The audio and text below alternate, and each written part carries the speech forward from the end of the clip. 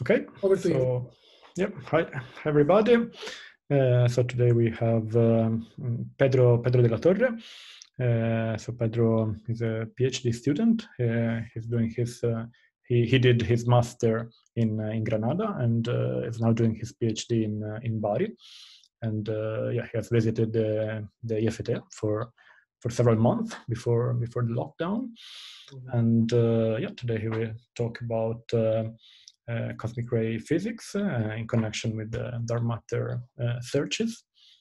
So please, Pedro. Hi, thank you, Daniele. Hi, everyone. I'm very glad to be doing this talk, although I would have preferred to be there, obviously. Well, in this talk, I will speak about the antiproton production by cosmic rays during their propagation in the galaxy and the compatibility of our predictions with any dark matter candidate. I'm gonna start, I hope you see well the slides. I'm gonna start with a quick review on the propagation of cosmic rays, to then go to the generation of secondary cosmic rays, namely boron, beryllium, and lithium, since they are the tools we use to better test our models.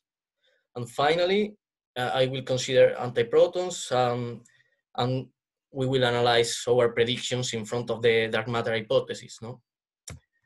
So I assume you have some notions on what cosmic rays are, those charged particles coming almost isotropically from the outer space. But I would like to do some emphasis in two main aspects. First, in the composition of cosmic rays. In the left side plot, you can see a comparison between the composition of dark matter nuclei with the composition of solar system matter. No? And you can observe that those primary nuclei, that is, nuclei directly formed in the stars by nucleosynthesis, namely carbon, nitrogen, oxygen, iron, neon, magnesium. The observations, the composition on both cases are very, very similar.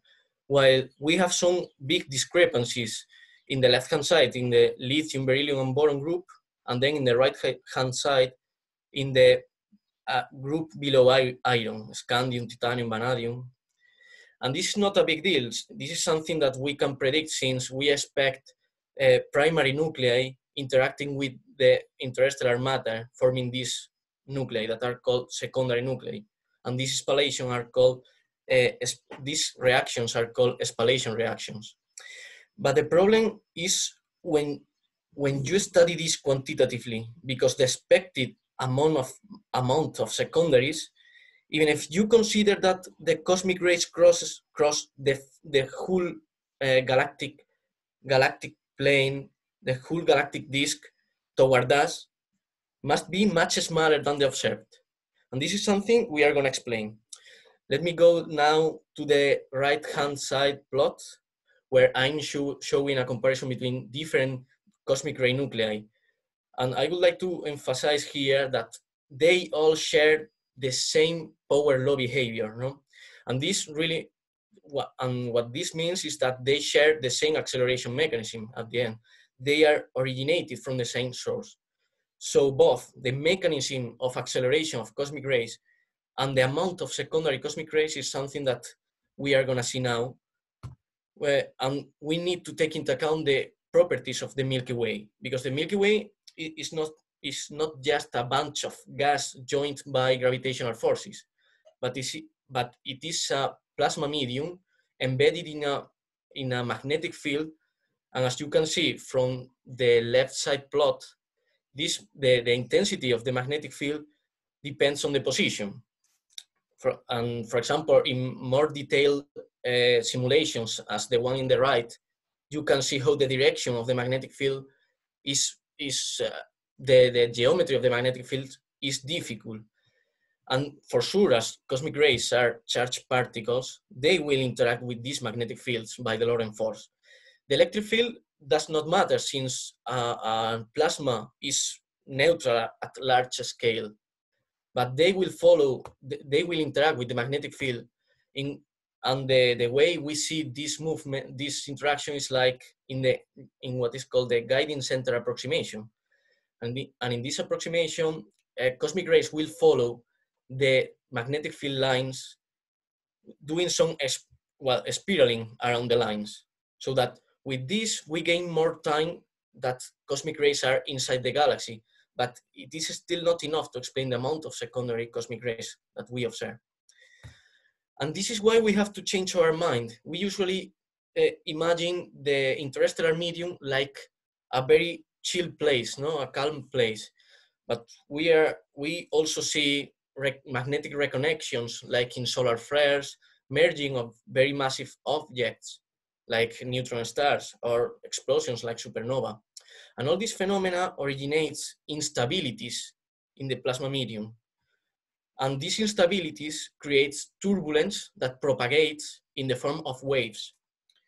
Here I'm showing an animation of the Kelvin-Helmholtz instability that is observed in normal fluids like gas, like a gas, no?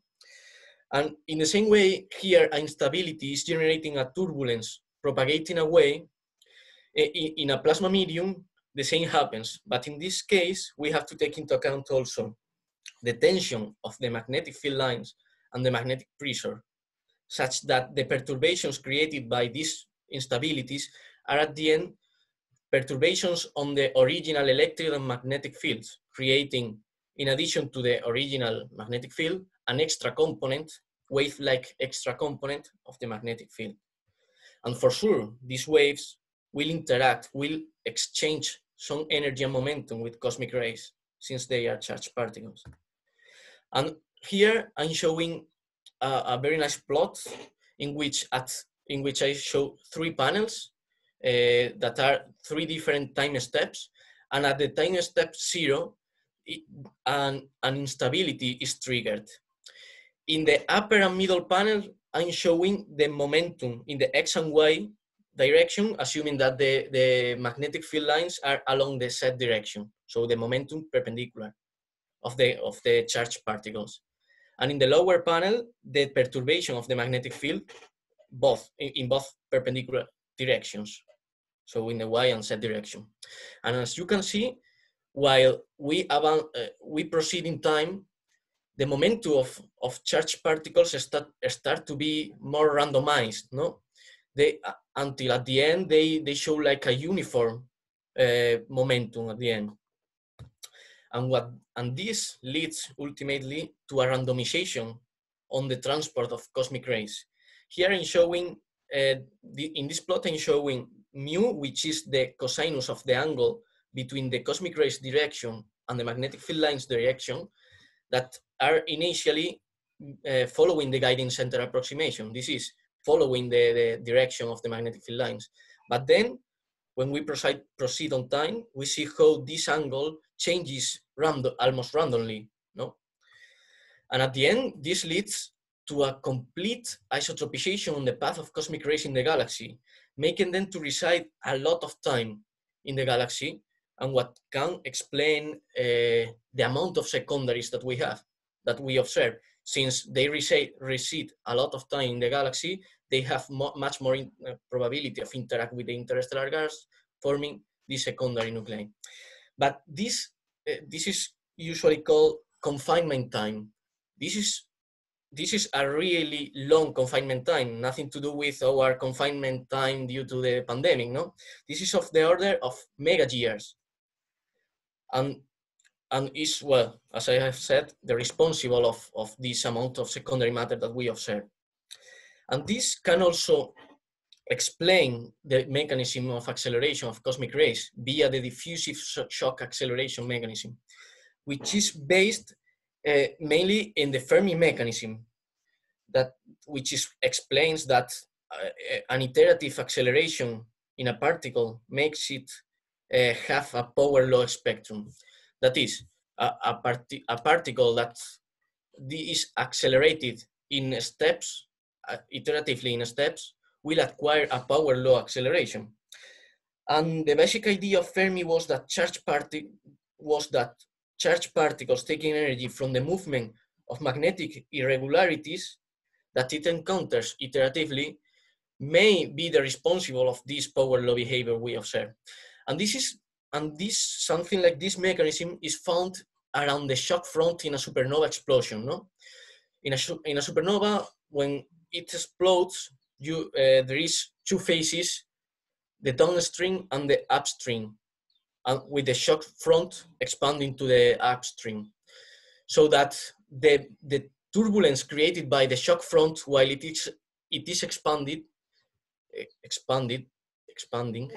make this make every charged particles to have some probability to bounce back and forth around this shock front. No, in the lower right plot, you can see for different configurations of the magnetic field around the shock front how these particles do actually can do this bouncing.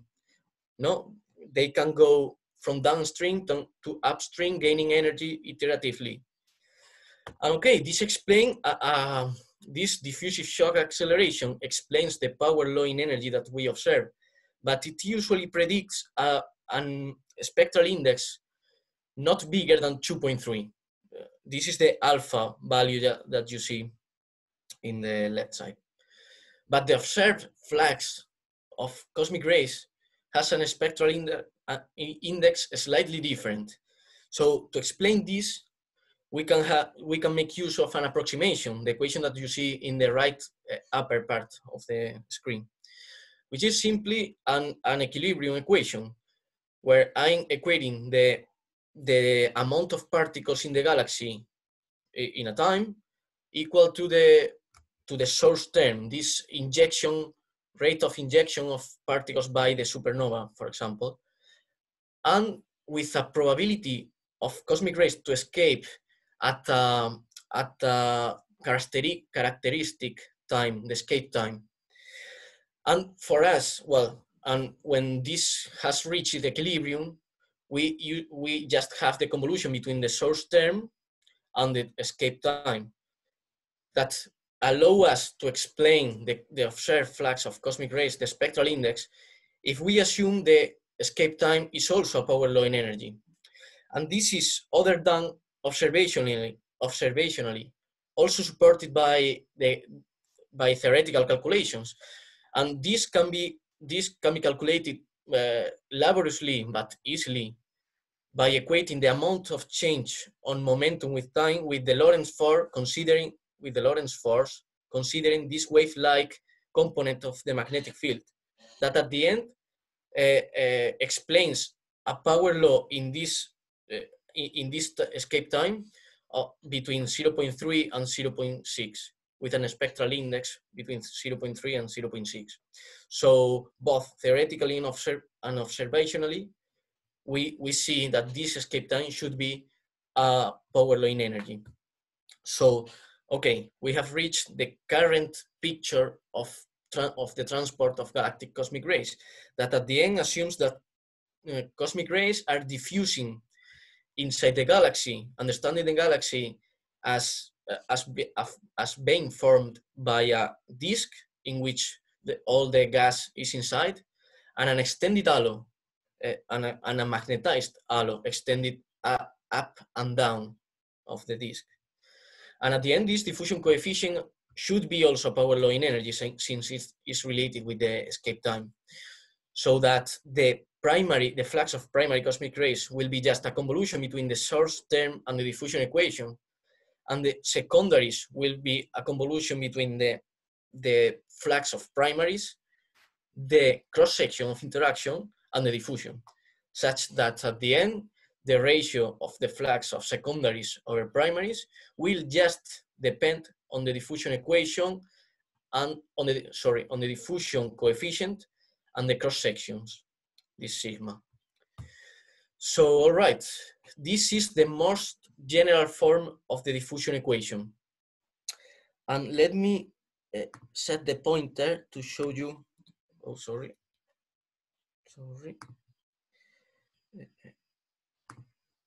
Okay, to show you that this term, for example, describes the energy losses of particles while they are being transported.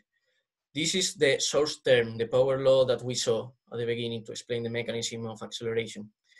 This describes the energy exchange between particles to cosmic ray, from cosmic rays to waves, and vice versa, from waves to cosmic rays.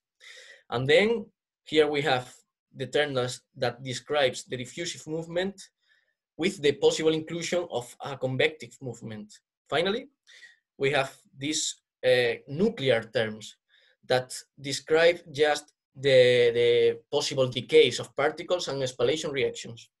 But okay, let's enter on the two main terms here, that are the spallation term, the one in the right with the green circle, which just depends again on the cross sections of interactions between the primary and the secondary cosmic ray, and depend for sure on the flux of primary cosmic rays.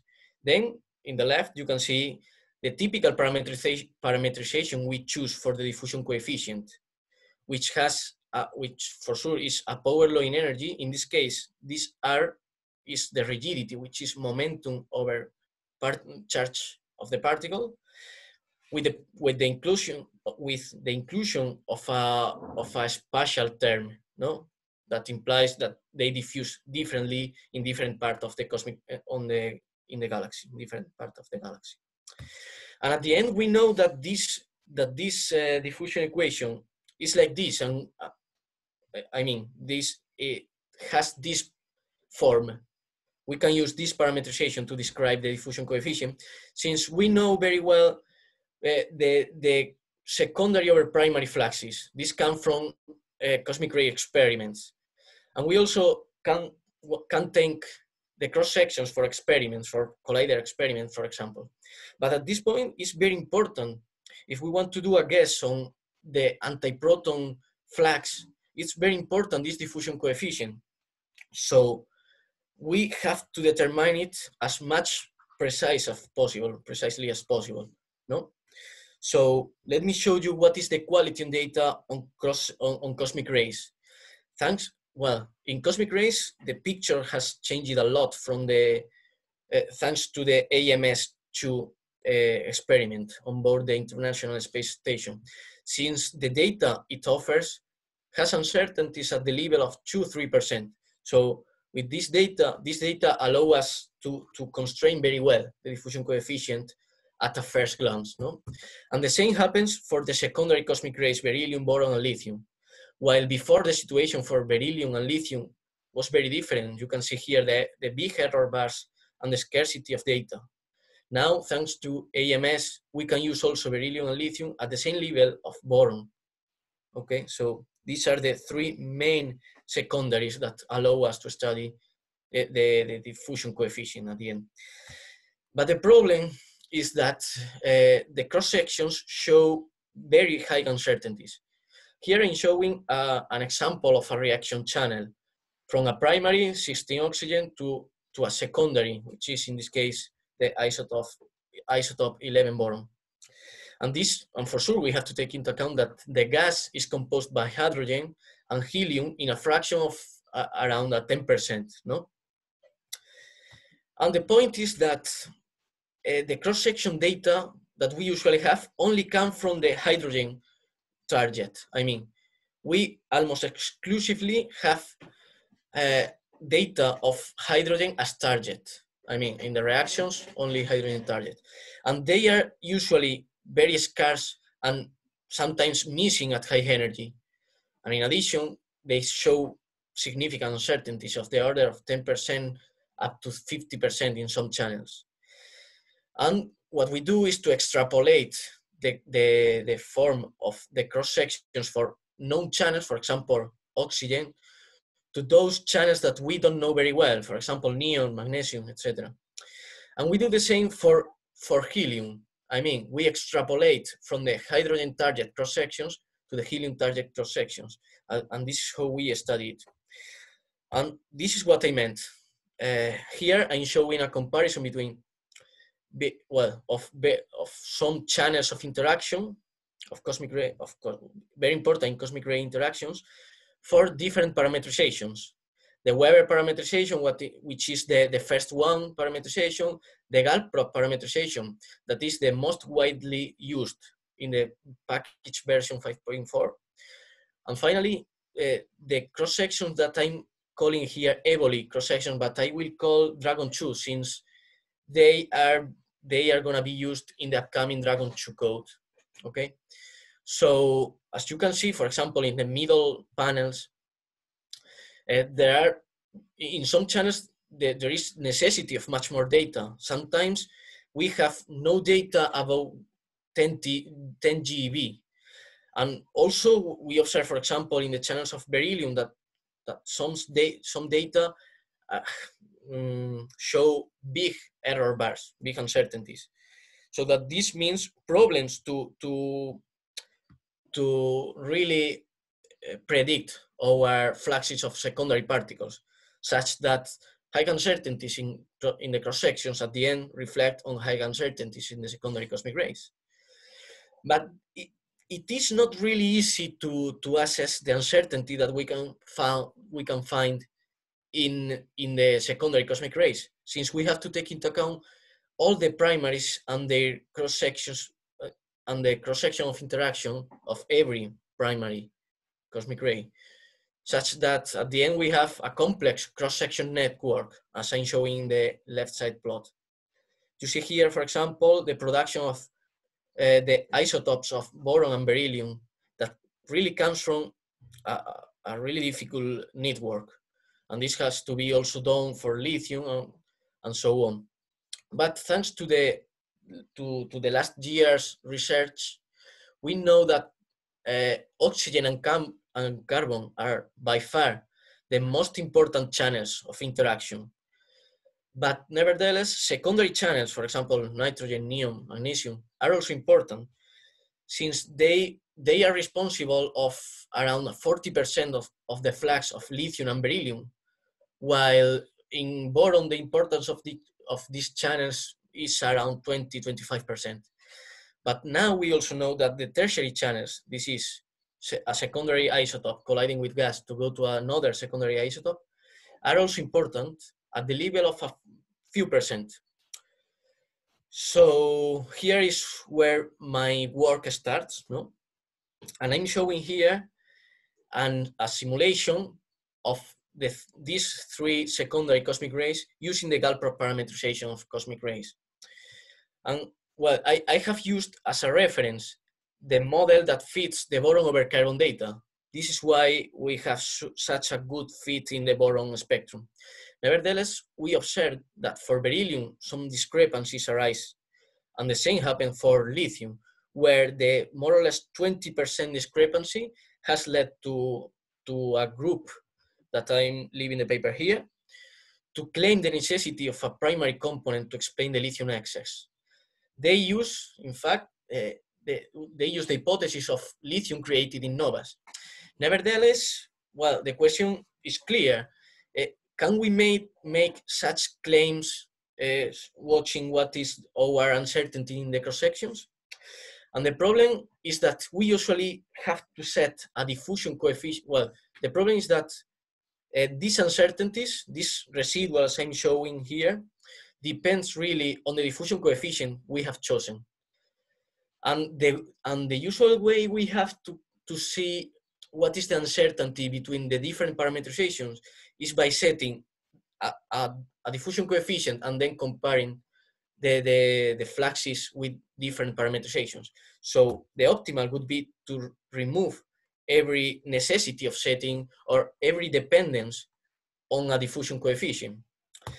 And this is what I propose. I propose this tool, the secondary over secondary ratios, to be very useful in this kind of studies, since they don't have any dependence or very, very small dependence on the diffusion coefficients.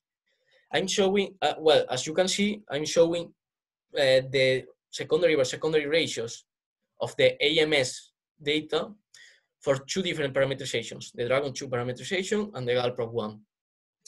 And the only parameter that influences these ratios, other than the diffusion, other than the cross sections and the flux of primary cosmic rays, is the galactic halo, the halo size.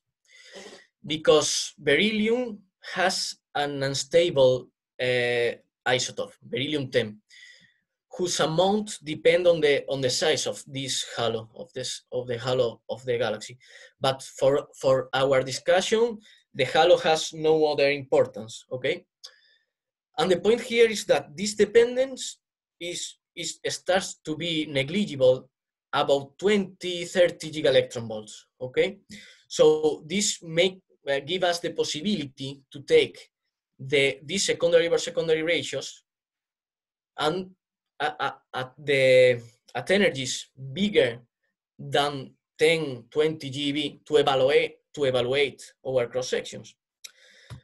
Okay, so to really test that the theory is correct and these ratios, secondary over secondary ratios, do not have any dependence on the diffusion coefficient, what I have done is to try very different parameters on the diffusion parameterization that I presented at the beginning, and to see how they change.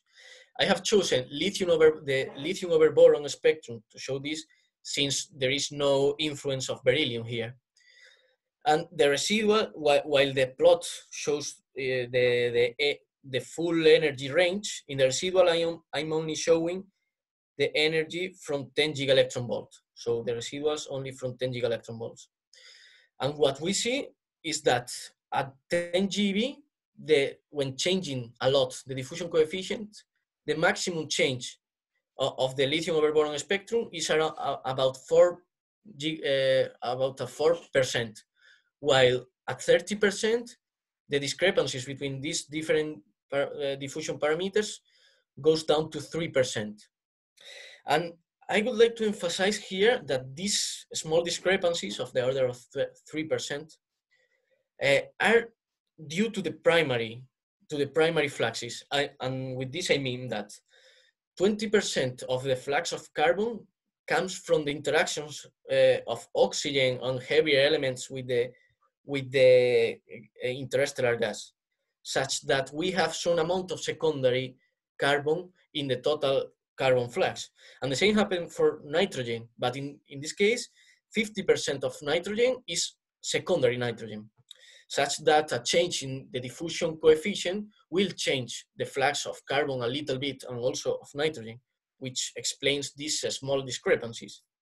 But at the end, what we see is that these cross sections, these ratios at high energy seem to be a very interesting tool, only depending on the flux of primary cosmic rays that we can constrain very well thanks to the AMS data and the cross sections, such that we can study better the cross sections using these ratios.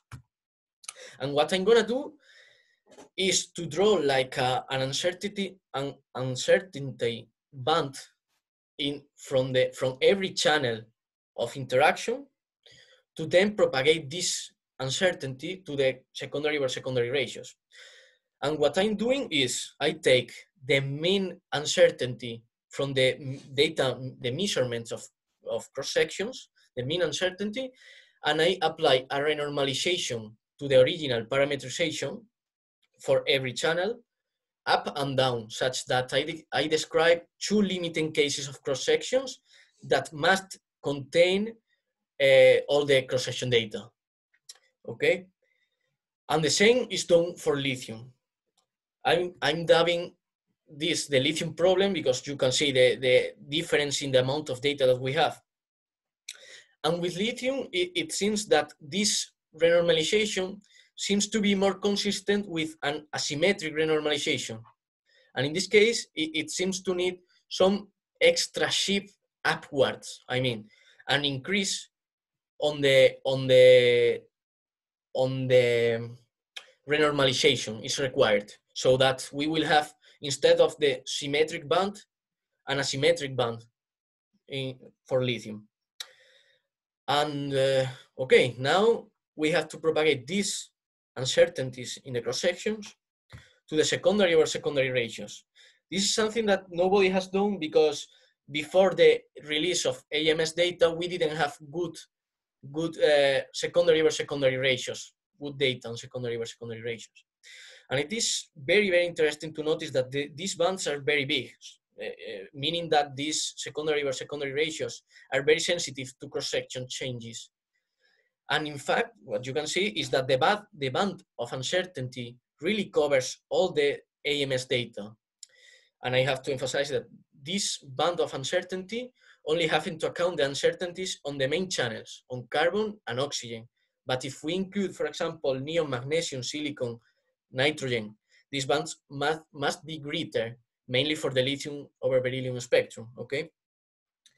Such that the conclusion is that we have very big uncertainties in the determination of secondary cosmic rays, and we cannot claim so easily that we need a source, an extra source of primary lithium, okay? In the plots here, I have also added a line, a simulation that fits well all the secondary over secondary ratios at the same time, to demonstrate that with a renormalization in the different channels, in every channel, we can simultaneously fit the secondary over secondary ratios at the same time, which is, well, what is something necessary if we have to study secondary cosmic rays. So my idea here is to generalize this to update our cross-section parameterization, such that we combine the precise cosmic ray data with the not so precise cross-section measurements. And well, the idea is simply that every model, every renormalization that fits well secondary over secondary ratios and the cross-section measurements is a good candidate.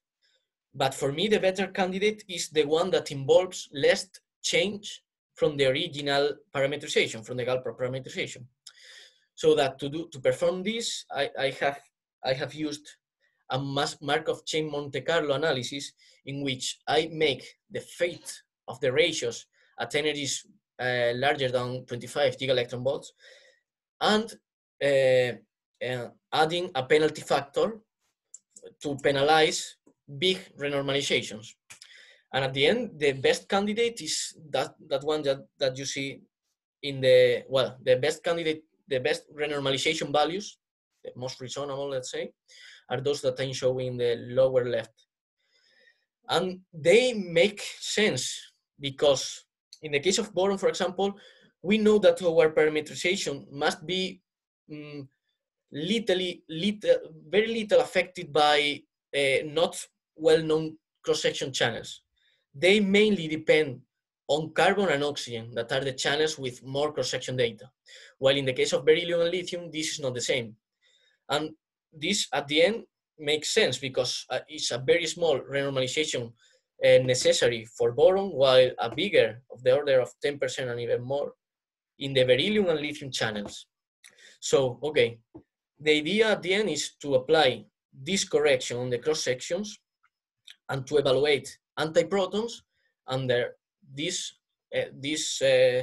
model, let's say.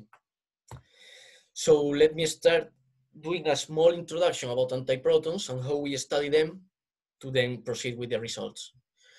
Usually what we do is to study antiprotons as generated like secondary particles, that is, coming directly from interactions of proton with the gas, helium with the gas. And in fact, what we see is that the main cosmic rays that are involved in the production of antiprotons are helium and protons, while the heavier nuclei also matter at the level of a 2% or so at high energies, around 100 GeV. And well, I'm showing in the right part a plot that is a little bit misleading because it exaggerated a lot the differences that we found in around the 80s from our models to the data. And for sure, these discrepancies, this underproduction of secondary antiprotons lead to a lot of ideas of primary production of antiprotons.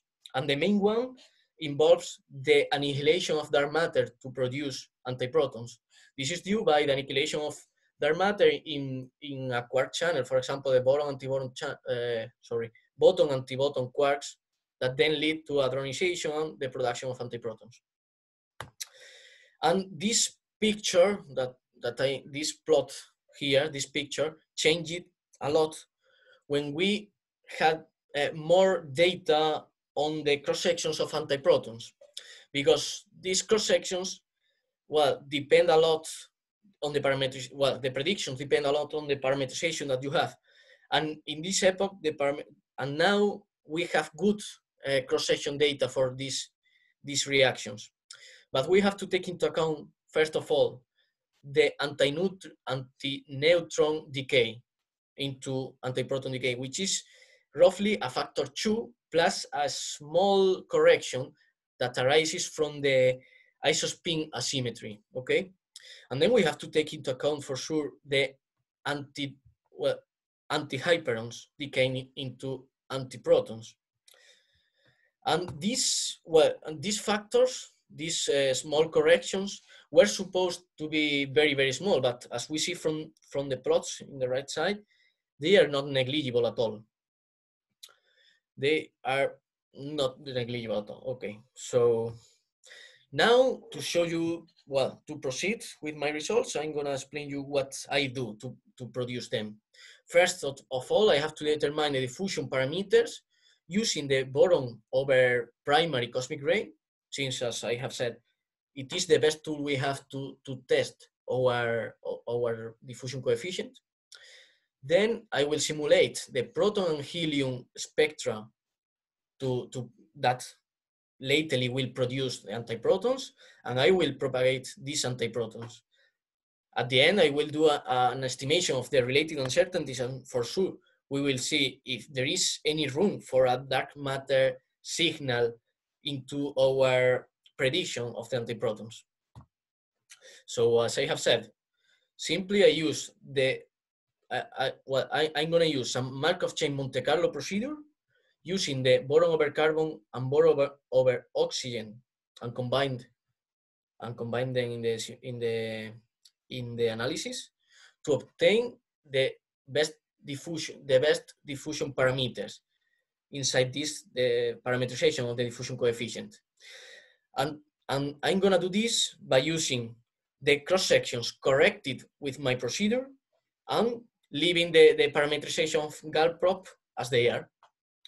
Then I have propagated helium and protons with this diffusion coefficient, and in both cases, in the case with the corrected cross sections that I'm labeling here as APP, and the Galprop cross sections, and at the end we observe that at high energies there are almost no discrepancy with AMS data, but at low energy we have sort of 5% discrepancies that must be corrected to avoid misleading results of misleading predictions of the antiproton flux. I do this just approximatively using a linear correction, okay? But this is something that is not very important, since it is only necessary for low energies. So here is the results. This is the prediction of antiprotons that we get using the Galprop parameterizations. And you should notice that the very low and very high energy part show big discrepancies. But okay, let me say that this is not worrying, since we are sure with the parameterization on the diffusion coefficient I have used is valid, is for sure correct in the range of energies from 3 or 5 GeVs to 100, 200 GeVs. So we can't change this parameterization of the diffusion coefficient as it has been made by other authors to repair this. But nevertheless, where our diffusion coefficient works well, we have a big discrepancy. Well, not a big discrepancy, but a significant discrepancy, which is out even for the 2 sigma uncertainties of the diffusion coefficient. And okay, this discrepancy has been found by many authors, and they have been analyzing the significance it has, finding always that it is more significant, that is significant at least at the level of 3 sigma. And this is even, and it predicts a dark matter candidate of around 80 GeV, more or less. And this is even more striking when considering that this candidate is also compatible with the galactic center excess found in cosmic rays. So, well, as you can see here from this work, the residuals shown in the left plot are more or less in the same position as I have the discrepancy, around 10 to 11 GeV. But this picture changes a lot when I apply the correction to the cross sections. So let me go back again to emphasize that while at high energy, the prediction has not changed too much, at low energy, it has changed a lot, which implies that just a normalization in the cross-section did not lead to just a normalization on the predicted spectrum of antiprotons. And the most meaningful, it changes a lot the significance of this feature here, such that this discrepancy has disappeared. We don't have any discrepancy favoring the dark matter hypothesis now, because roughly all the data are in agreement even with the 1 sigma uncertainty bands of the diffusion. But well, this is very important because, okay, even if my model, my correction on the cross sections is not the right one, I have demonstrated that a small correction on the cross sections lead to a different diffusion coefficient, which implies very different predictions of the antiproton flux. Okay, but okay, let me check the uncertainties that we have in our model. Here I'm adding all the uncertainties that we have within 1 sigma, okay, significance. And I have to say that, for example, I didn't include the uncertainties involving the fit of the primary protons and helium that are more important at high energies. And we didn't include these heavier elements that can mean a push up of about 2% of our prediction. But in general, what we see is that the residuals are always at the level of 6% or so. And compared with the works of other people, the shape of the residuals are very, very similar. You can see always the discrepant, well, always the same shape, more or less. And also the management of the uncertainties is very similar to that one found by other groups. So that, well, it's very, very difficult to say, given these big uncertainties of the order of 20% and even more if we consider the full uncertainty bands on the cross sections, to say that we have some significance in the indirect detection of a dark matter signal. Well, I forgot to say all the uncertainties inserted here come from the solar modulation, the diffusion, the cross section, the cross sections, the antiproton cross section. I mean, the parametrization of antiproton cross sections. And I have added in my model sort of a 4% uncertainty to take into account what we saw, that the change in the diffusion coefficient or fit in the secondary versus secondary ratios can be slightly different. So this is a small uncertainty, a small extra uncertainty. So to recap a little bit, we have addressed the problems that we have in the cross sections, both the cross sections important for secondary nuclei like lithium, beryllium, and boron, and those of antiprotons. And what we have done is that using a combination of AMS02 data, very precise, and cross sections measurements, we have corrected our parametrization, cross-section parametrization, such that all the observables in which we have data from AMS have been reproduced is something very important. And for sure, we can improve this study, adding a different form of the diffusion coefficient, for example, to better assess the low and high energy part. And for sure, adding heavier nuclei to take into account all the production of antiprotons. And finally, the conclusion is that with a simple renormalization on the cross sections, we are able to reconcile every observable at the same time, every observable of cosmic ray data, which is something very difficult and not usually done. Then we have demonstrated that with this correction, the prediction of the antiproton flux improves a lot. But I have to highlight this. Even if this correction that I have made is not correct and the correction should be a little bit smaller or greater, we have demonstrated that a change in this cross-section that implies, for sure, a change in the diffusion coefficient, it has a very big impact on the prediction of antiprotons, such that it's very difficult to do a precision test to infer the existence of dark matter. Having these big uncertainties is very difficult. And well, I think I have gone a little bit fast. That's all. Okay, thank you. Thank you very much. So are there any questions for Pedro?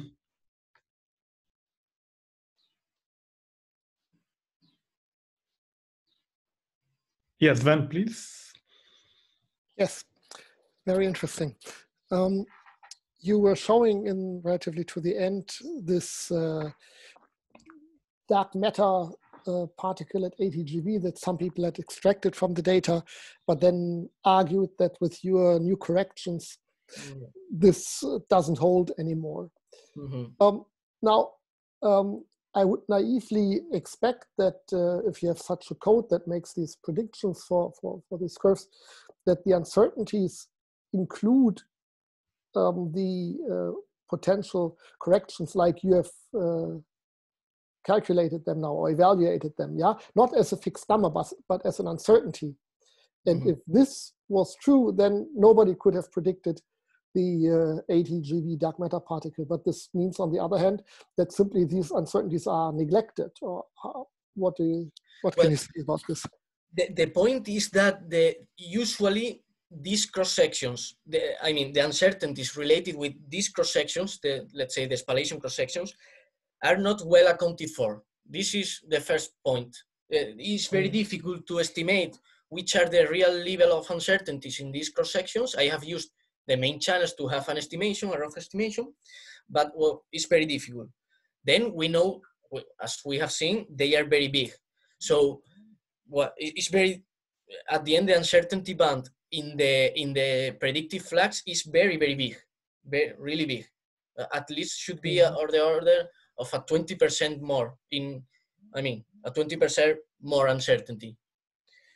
And the point is that, for example, let me go to the last slide. Here in this work in the left, people only include the cross-section uncertainties in the parametrizations of the antiproton cross-section.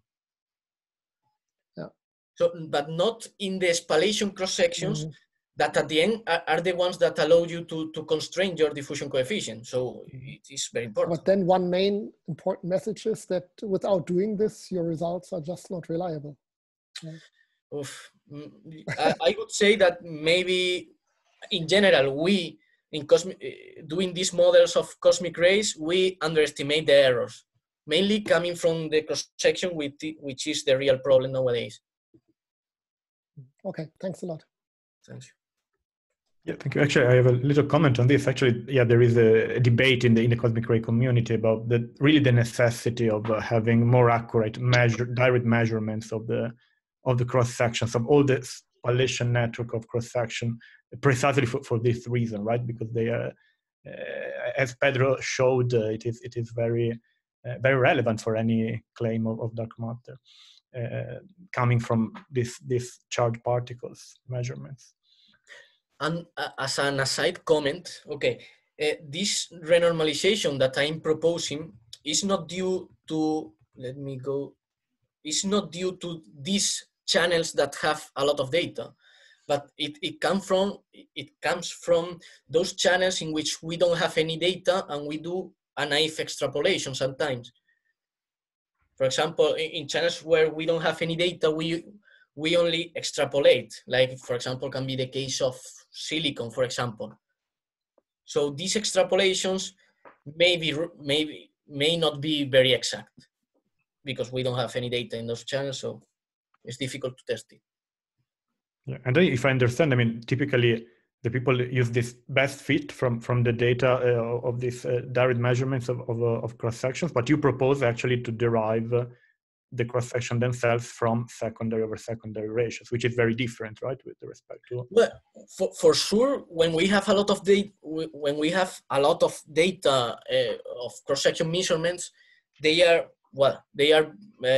to be taken into account.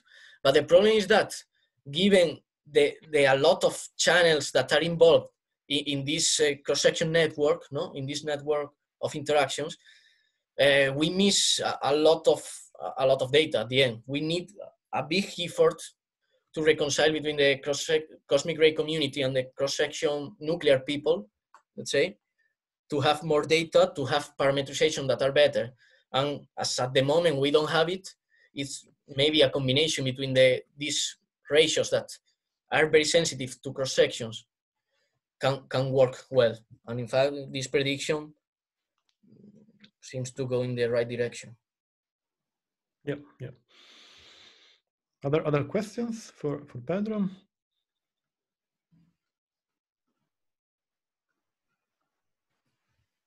Yeah, actually, no, I don't see any hands raised. So yeah, just a small final question. So according to your corrections that you apply to the cross section, still we are left with a little anomaly at high energy, right? So this little hint of an excess at high energy, this seems to stay, right? Or is it correct? Yeah, this is another thing that has been seen in almost every study, even applying a different diffusion coefficient, no? And this the reason of this can be something proposed, not some years ago. And the point is that these antiprotons can be produced in acceleration sites. That is, when protons collide with interstellar gas right in the source, they can be accelerated. I mean, antiprotons can also be accelerated in the sources, such that we expect a hardening of the power law behavior that they have, such that it will go, let me put the pointer, it will go in this direction if we apply this model.